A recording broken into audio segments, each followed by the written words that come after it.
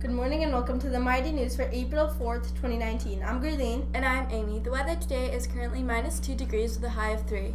First up is our announcements. The senior badminton team has a practice at 7:15 a.m. tomorrow morning. And now the news. Here is another weather video from the amazing grade 5s.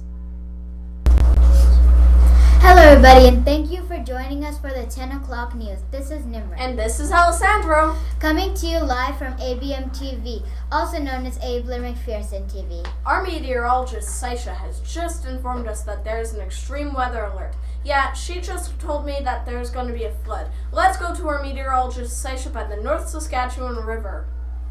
Thank you, Alessandro. Yes, there's an extreme weather alert. You're probably wondering how a flood happens and what causes a flood. A flood is an overflow of water in a certain place in the world. Well, as you can see, I'm at the North Saskatchewan River and I can see the water level rising quickly.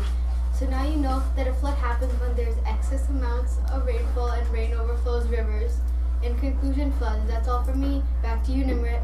Hello again, and I'm going to bring you to our other meteorologist in the studio, Gavin, to tell you how to stay safe in a flood. Thanks, Nimrod. If you're under a flood warning, find a safe shelter right away. Do not walk, swim, or drive through flood waters because it can be dangerous and you might drown. Turn around. Don't drown.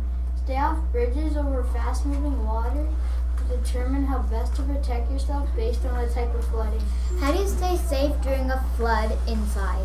Evacuate if told to do so. Also get to the highest room in your house to stay safe. Back to you, Alessandro. Thank you, Gavin. Hope the people of Edmonton listen to your advice to stay safe.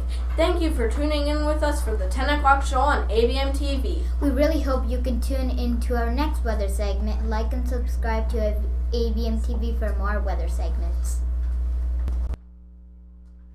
That is all from us today. Have a great day, McPherson Mighty.